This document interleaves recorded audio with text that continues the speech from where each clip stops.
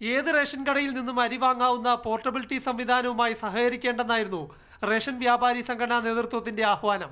എന്നാൽ ration portability സംവിധാനത്തെ എതിർക്കുന്നവരെ ration സംവിധാനത്തിന് വേണ്ടെന്ന് ഭക്ഷ്യമന്ത്രി പി തിലോത്തമൻ മുന്നറിയിപ്പ് നൽകി. ആ ലൈസൻസുകൾ ഗവൺമെന്റ് തീരുമാനത്തിന് വിരുദ്ധമായിട്ടാണ് പെരുമാറാൻ പോകുന്നതെങ്കിൽ അവർ ഈ സിസ്റ്റത്തിൽ വേണ്ടെന്ന് തീരുമാനിക്കും. ജനങ്ങൾ പല പ്രാവശ്യം വന്നു പോകേണ്ട സ്ഥിതി ഉണ്ടാവരുത്.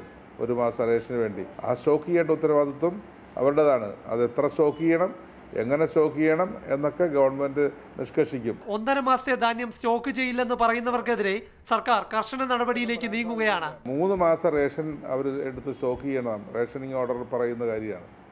അവർക്ക് 1 മാസം അരിയെ വയ്ക്കാൻ സ്റ്റോക്കുള്ളൂ എന്ന് പറഞ്ഞാൽ അവർ റേഷനൊക്കെ അവിടെ നടത്താൻ അർഹരില്ലെന്നാണ് അതിൻ്റെ അർത്ഥം. ജനങ്ങളുടെ അവകാശം നിഷേധിച്ചാൽ ഇടപെടും. ആര് തടഞ്ഞാലും റേഷൻ പോർട്ടബിലിറ്റിയുമായി മുന്നോട്ടു പോകുമെന്ന് ഭക്ഷ്യമന്ത്രി വ്യക്തമാക്കി. ഏപ്രിലിൽ 35,000 കാർഡ് ഉടമകളും മെയ് മാസത്തിൽ 75,000-ഉം ജൂൺ മാസത്തിൽ 1.5 ലക്ഷം പേരും പോർട്ടബിലിറ്റി വിനിയോഗിച്ചു കഴിഞ്ഞു. പ്രശാന്ത് കൃഷ്ണ, മാതൃഭൂമി ന്യൂസ്, തിരുവനന്തപുരം.